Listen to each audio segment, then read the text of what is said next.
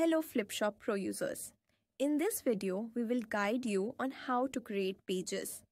On your Flipshop dashboard, click on Storefront and then click on Pages option. You will find some predefined pages, which are ideal for website creation. You simply need to enter the details in them. To create a new page, click on the Add New button. After clicking on Add New, enter the page title. Then enter a description for the page and meta tag title.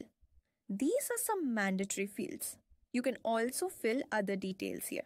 Once you have entered all the required details, click on Save. That's how you can create pages for your Flipshop Pro website. Thank you for watching.